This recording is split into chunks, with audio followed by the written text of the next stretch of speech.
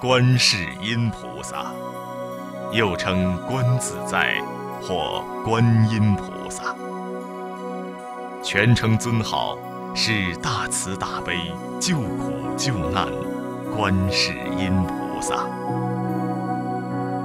观世音菩萨是佛教由印度传入中土后，影响最广、最受人尊崇的大菩萨之一。记载观世音菩萨的佛教典籍数不胜数，特别是观世音菩萨寻声救苦、大慈大悲的灵通感应垂化事迹，更是亘古流传。在各种记载观世音菩萨的佛教经典中，特别以《妙法莲华经》第7卷《观世音菩萨普门品》最为大众所熟悉。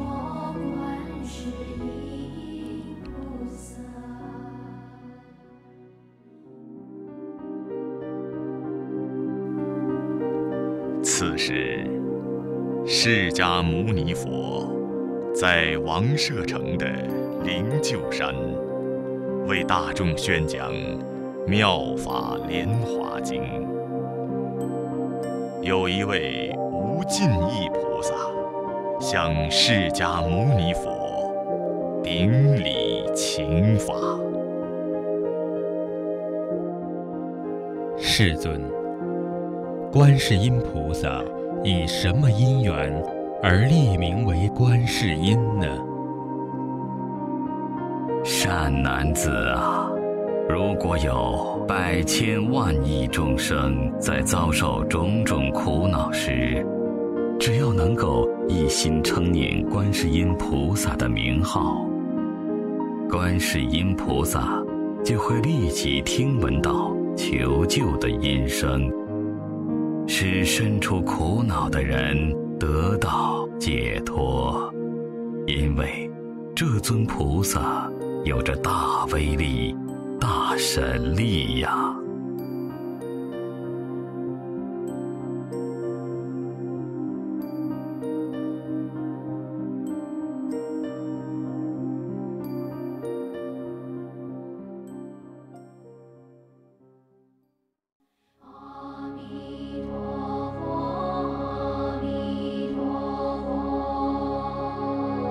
阿弥陀佛又叫无量寿佛，他与观世音菩萨和大势至菩萨都是西方极乐世界的圣者，被人们尊称为西方三圣。关于他们的佛经有很多，《悲华经》就记载了其中的一个故事。在过去无数劫久远以前，有一位转轮圣王，他有1000个儿子，长子叫做不炫，次子叫做尼摩。父子众人都尽心供养一位宝藏如来，并跟随他修习佛法。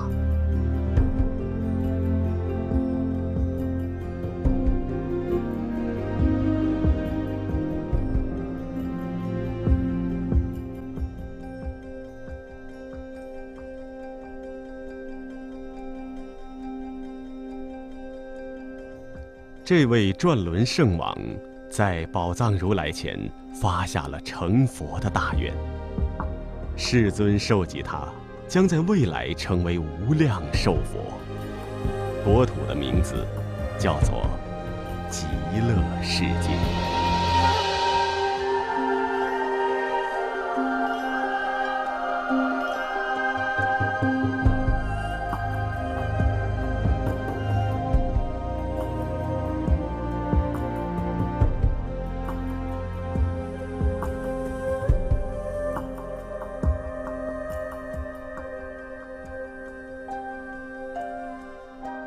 接着，不炫太子在宝藏如来前也发下了成佛的大愿。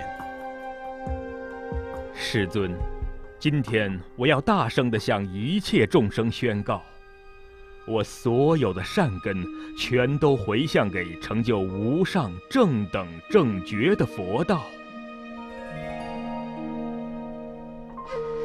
愿我行菩萨道时，如果有众生遭受种种苦恼恐怖的事，退失了追求正法的信念和力量，堕落到黑暗中，身心忧愁，孤苦穷困，没有依靠也没有房屋的时候，若他能够忆念我，称我的名号，被我的天耳所闻，天眼所见，这个众生若不能免除这些痛苦烦恼，我终不成就无上正等正觉的佛道。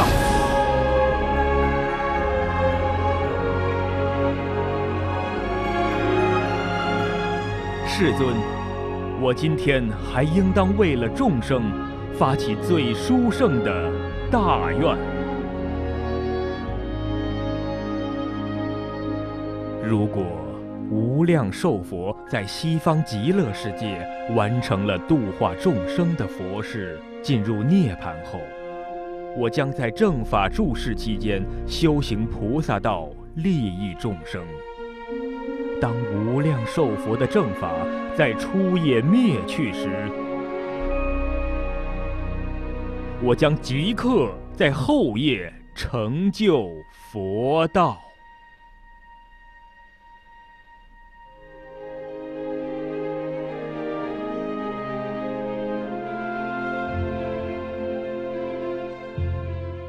你观察天人和三恶道的一切众生，而生起了大悲心，想要断除众生的苦恼，令他们安稳快乐。因为这个缘故，我今天当命名你为观世音。在无量寿佛涅槃后的第二个恒河沙等阿僧祇劫，正法在初夜时灭尽，到后夜，佛土就转为一切珍宝所成就世界，种种庄严美好的景象，无量无边。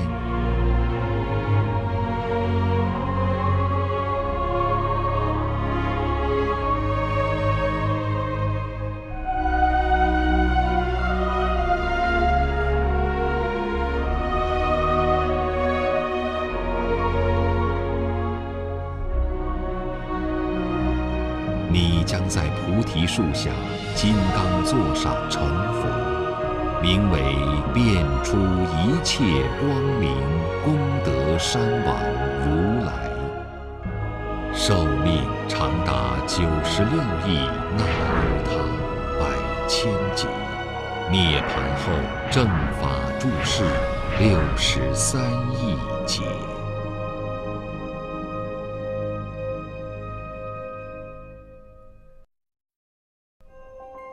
最后，尼摩太子也发愿在变出一切光明功德山王如来之后成佛。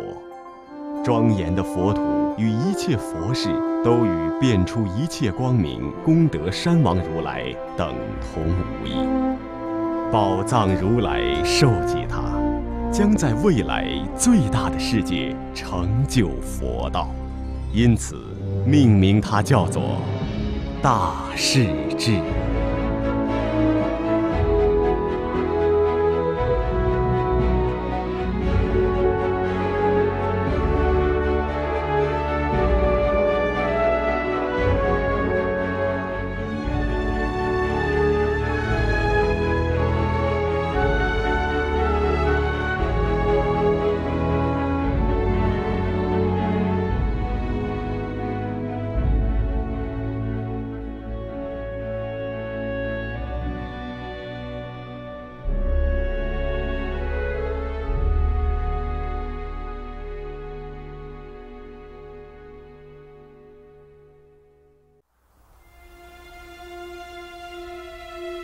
在《观世音菩萨受记经》中，记载了这样的故事：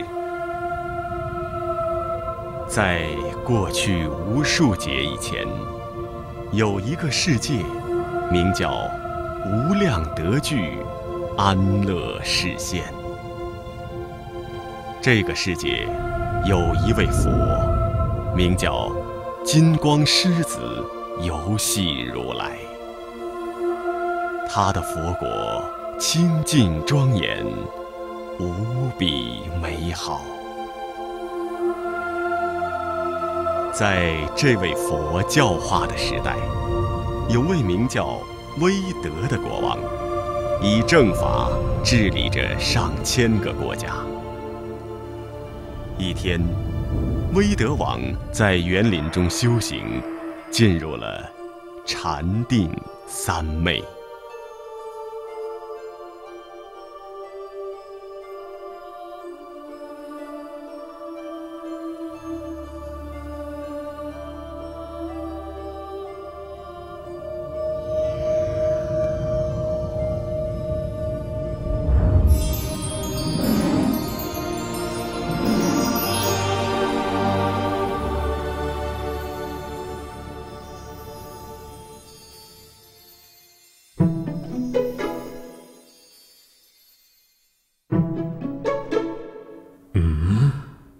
你们是天龙还是夜叉？是人还是非人？请告诉我你们的名号。一切诸法空，云何问名字？过去法已灭，当来法未生。现在法不住，仁者问谁名？空法亦非人，非龙非罗刹。人与非人等，一切不可得。明明者虚空，明明不可得。一切法无名，而欲问名字。欲求真实名，未曾所见闻。复生法即灭，云何而问名？说名字语言，皆是假施设。您可以称呼我为宝印，称呼他为宝上。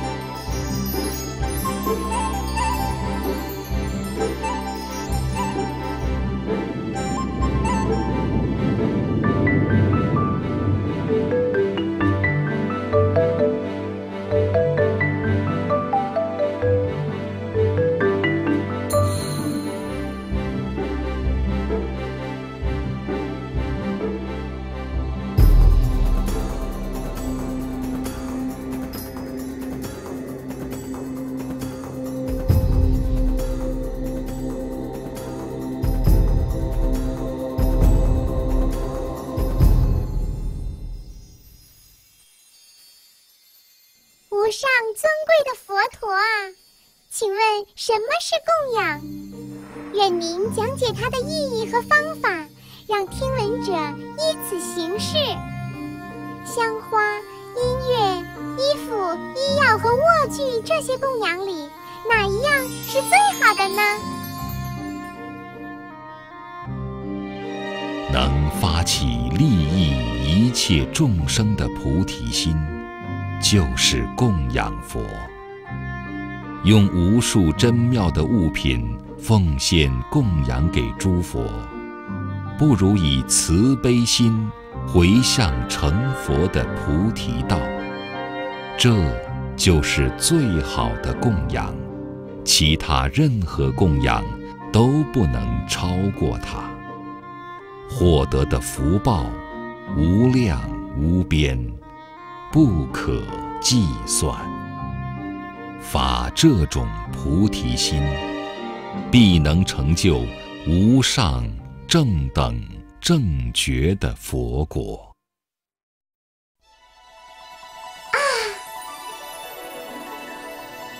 一切天龙鬼神，请听我说，我们今天在佛陀面前立下大誓言，愿发菩提心。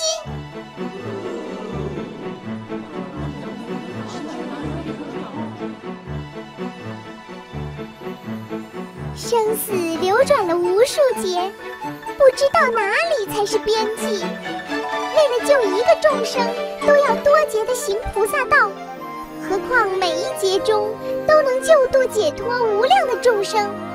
所以修行菩提道，又怎能生起疲惫厌烦之心呢？我从今天开始，要是还生贪欲心，就是欺诳十方一切的诸佛；要是还生嗔恚、愚痴、悭贪、嫉妒的心，也是如此。今天我说的是绝不虚妄的真实话语。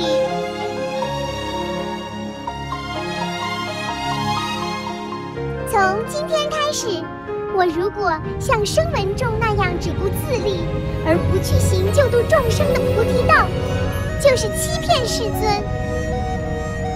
我不去求只能自我觉悟的圆觉圣果，我要在万亿劫中以大悲心救度解脱一切众生。今日世尊的国土清净安乐，美妙庄严，愿我成佛时，国土超越此100千亿倍，没有身为圆觉这样的众生，只有发菩提心的大乘菩萨，数目没有限量。他们都清净无垢，具备上妙的喜乐，在正见的佛法中出生，能受持一切佛法宝藏。我这些誓言，如果诚实不虚，大千世界应当为此震动。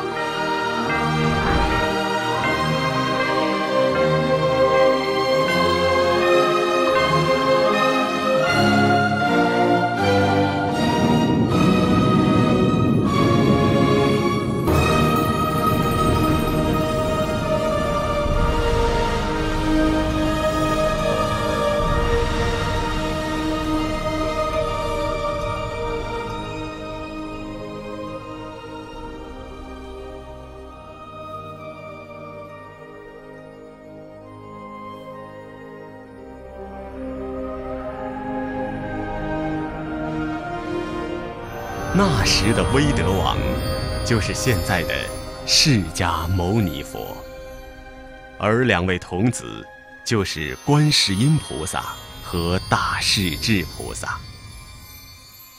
这2位大菩萨是在金光狮子游戏如来前出发了菩提心。